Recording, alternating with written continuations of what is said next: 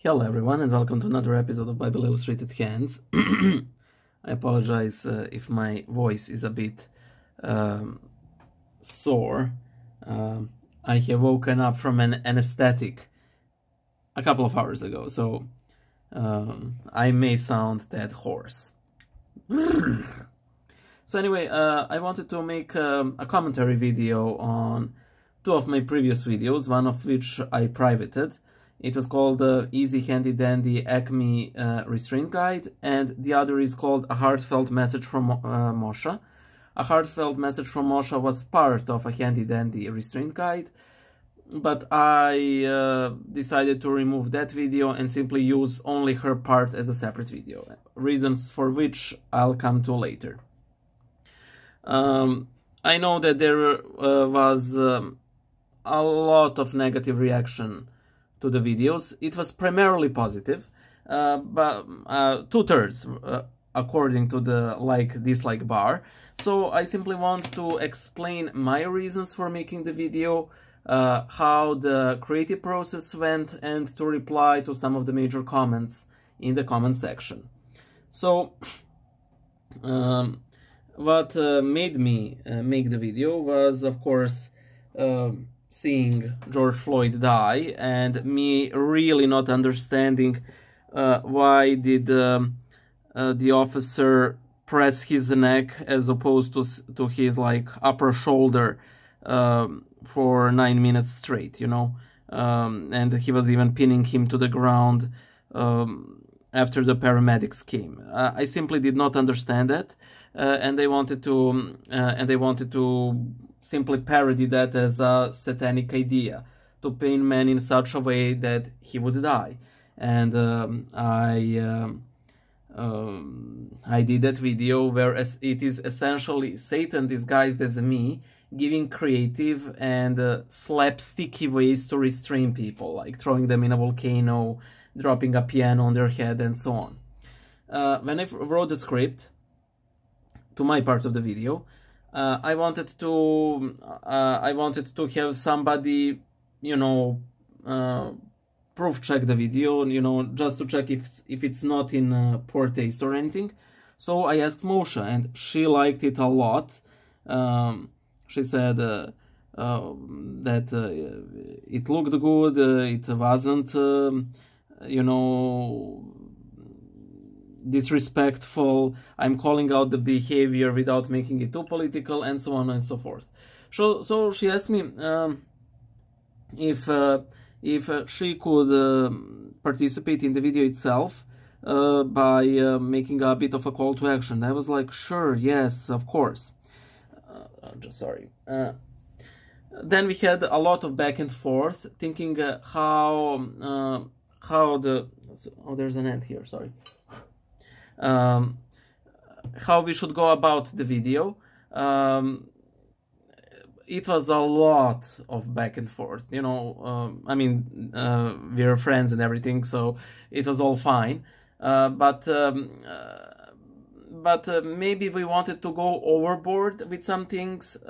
Mind you, these weren't political, these weren't any sorts of endorsements of violence, rioting, looting, and so on.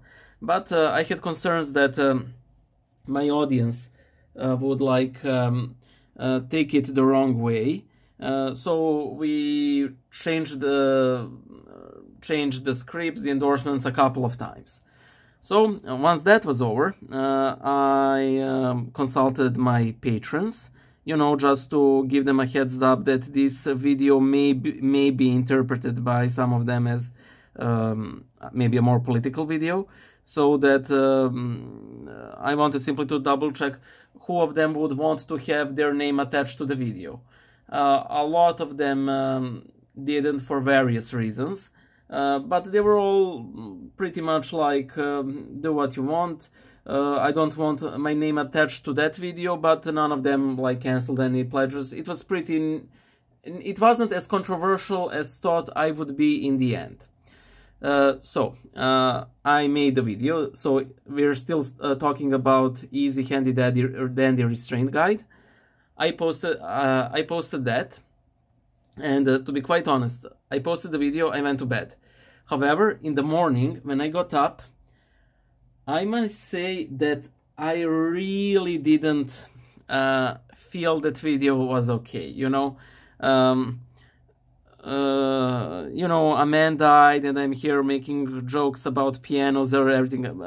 I'm strictly speaking about my part, you know. It wasn't that a couple of you, and I mean, thank you for being so considerate, but a couple of you have messaged me, hey boy, and I'm sorry if it was me who made you delete the video, that was my intention, and so on. It was no one's action that prompted me to delete the video, but my own. You know, I didn't feel good about it. So I asked Mosha, what did she think, and she, and this was interesting, she shared the exact same opinion. It, despite me double-checking the video, despite me consulting everyone, despite all of that, it really did not sit well with me. So I decided to delete Easy Handy Dandy Restraint Guide and simply leave Mosha's part. Also, one input that I also valued was Mosha's spiritual father. He also thought that maybe video wasn't that it was somewhere between too soon and poor taste. So, and I was like, okay, fine, I will respect a priest's opinion, especially a dedicated priest. So, just one moment, please.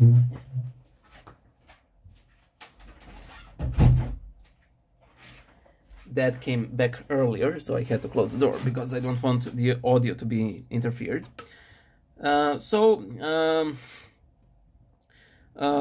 I deleted that portion of the video and I left Mosha's part. However, I have to make two things clear. First of all, for all of you who did not like the video for any reason, or any of the videos, like only Mosha's part or both our parts, I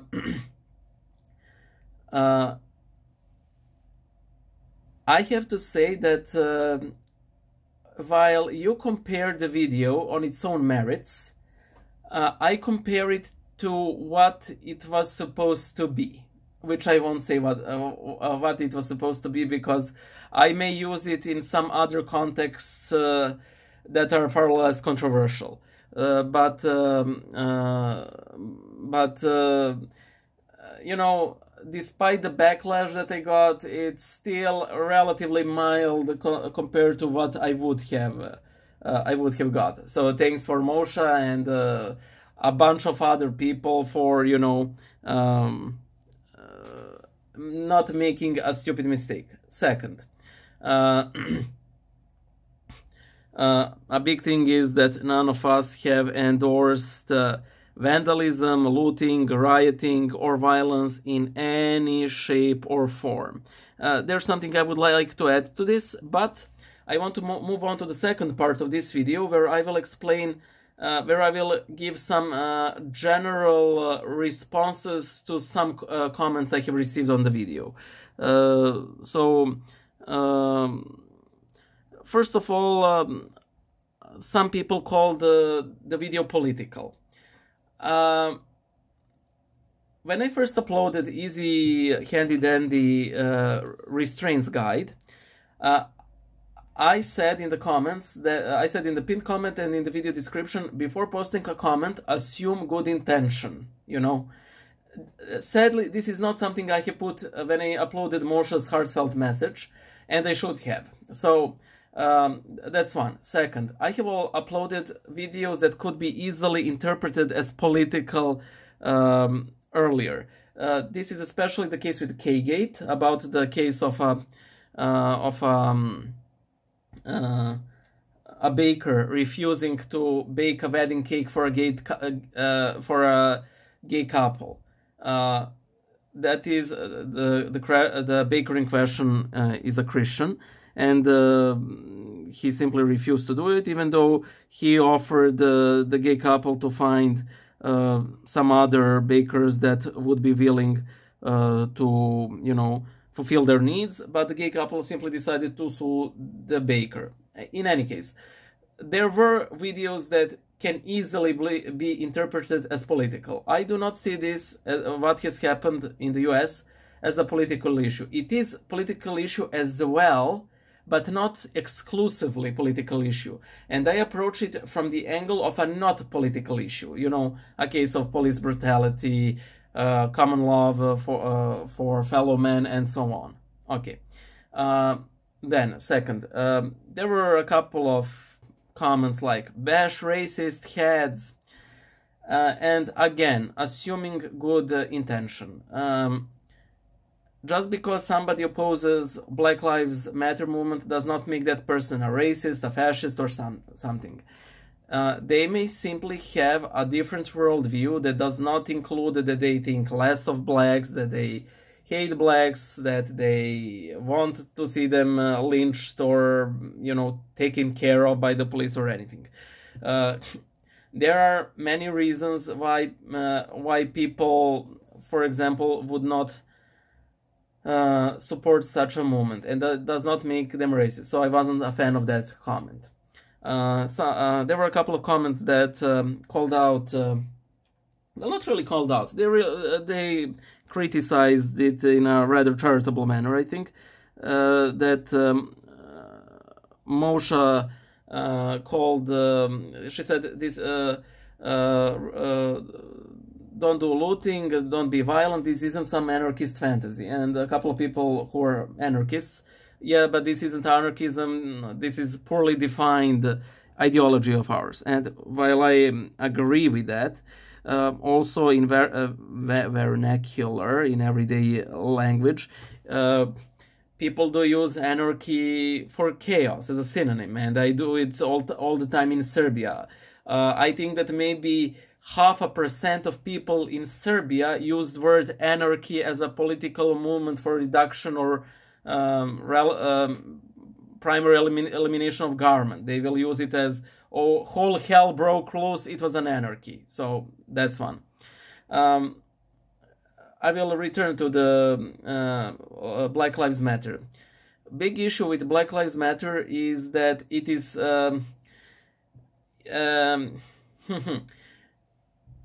it is a large movement with many stakeholders, and basically the biggest unifying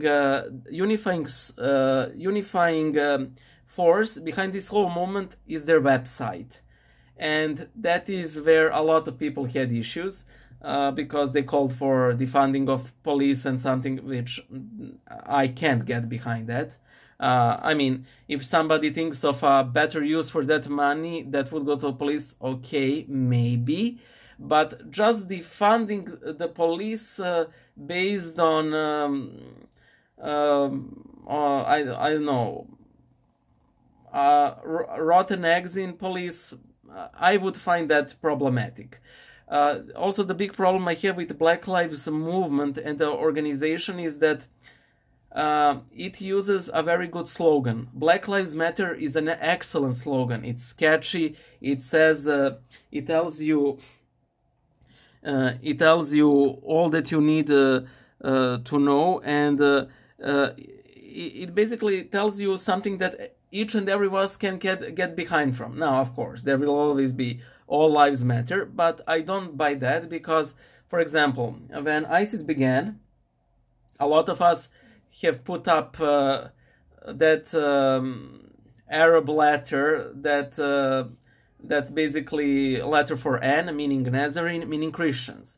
And none of us would have wanted to hear, are you saying that Muslim lives don't matter? You know, and so on. So just because somebody uses that slogan does not, of course, mean that no lives matter and so on. So I've always found that a problematic argument.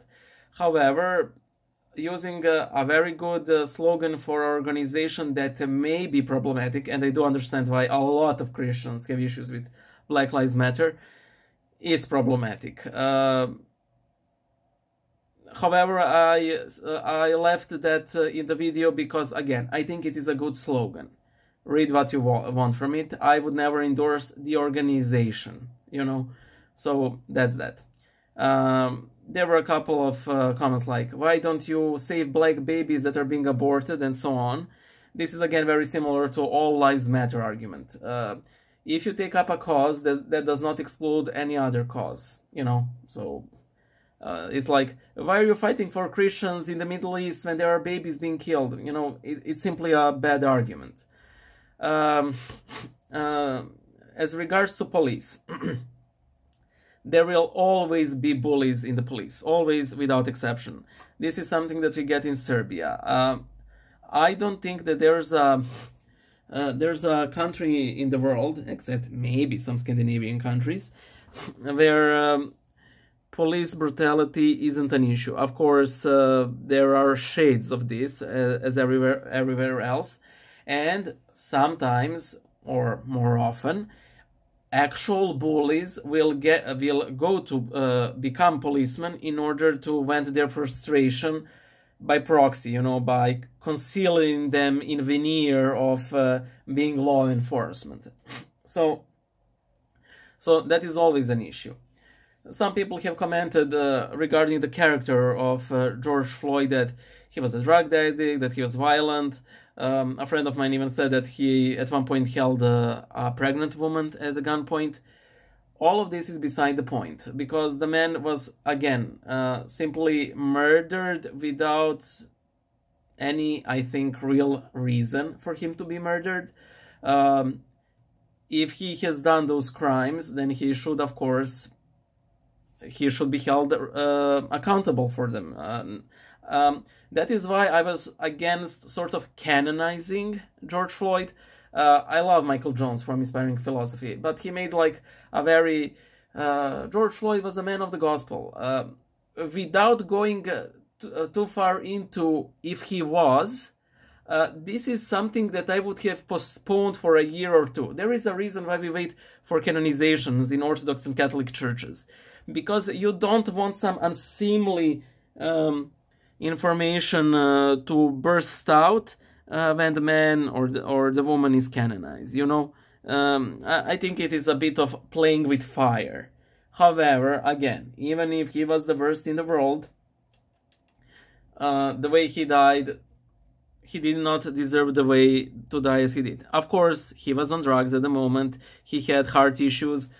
I am well aware of that. But again, in my personal opinion, pinning a man on the neck is simply not the way to go. So, again, please correct me on this, but wouldn't it be better if he pinned him, if he kneeled on his upper shoulder, like, or lower neck, so it wouldn't cause any breathing issues? Some have said, well, the solution to your problem is simple, as Ursula would say it, as regards to Mimi, that is Mosha, being afraid for her safety as an African American. Don't resist the authorities during the arrest. But we already know a couple of cases that were very well, you know, well documented about people getting shot by the police even though they weren't resisting. You know, I don't know what's the man's name, but essentially the guy asked him for ID. He puts the guy says, I have a gun on myself, I will just fetch the ID, and then he gets shot, you know? So it's not as easy, don't resist the authorities. Okay, in absolute majority of cases, yes, you don't resist the authorities and everything will, you know, go fine as far as your personal well-being goes. But can you be absolutely sure of that somebody won't take your slightest movement as an attempt to take out the gun, you know? What else? In one part of the video, Mosha says, try to be as non-violent as possible, or something along those lines. This is something where we both sort of dropped the ball, and as I said before, assume good intention. The clear message of that was don't loot, don't be violent, and so on.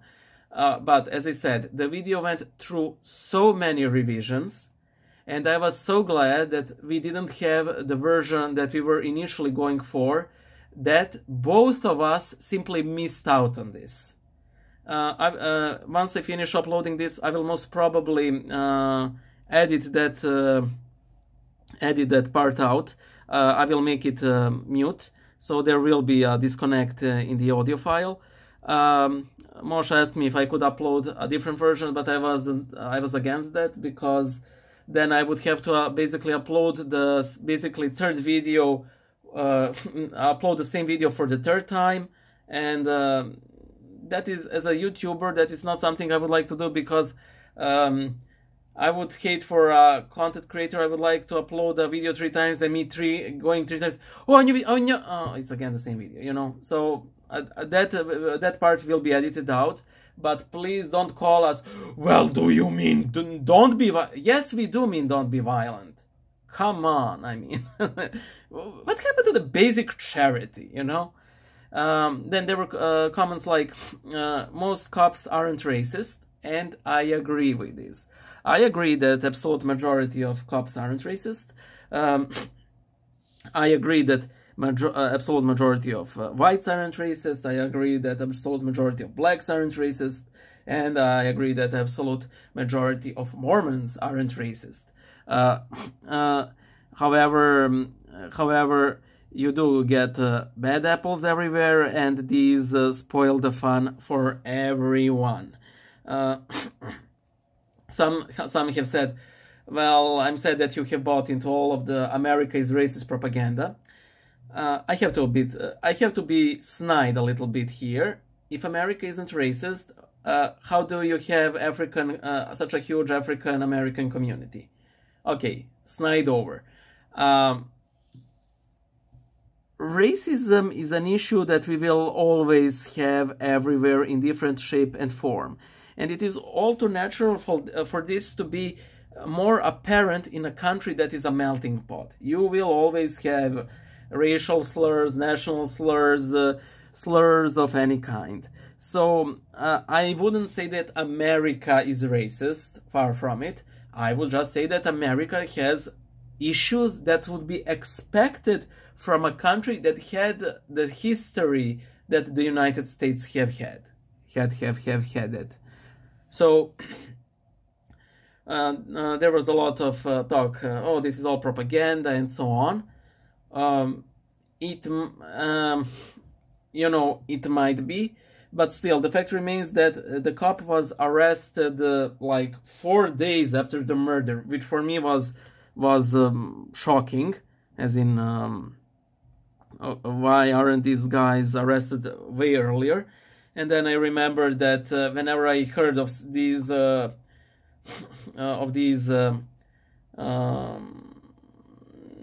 high-profile cases of police brutality, that the worst that cops have got was usually them getting fired. And while this is this is a horrible thing to anyone in law enforcement to get fired, it is still not enough. That's why you have laws and so on. What else? There were a couple of comments like, please don't comment on American politics. Well, I do come from a country that was bombarded by the US primarily, so if you guys can throw bombs here, I can throw comments there. So there's that. And there was something else. There were stats, you know, about that police brutality is rare, that it is basically that it was basically